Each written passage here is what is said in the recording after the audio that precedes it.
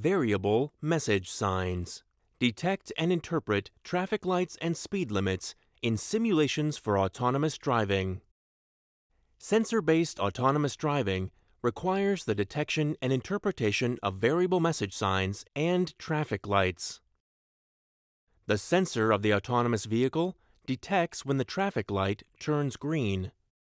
It interprets the change correctly, and the vehicle starts driving. Fully autonomously.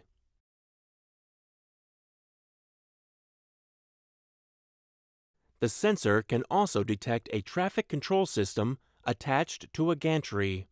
It can distinguish between individual speed limits for different lanes. The sensor interprets a change of the displayed speed limit and associates this change to the relevant lanes.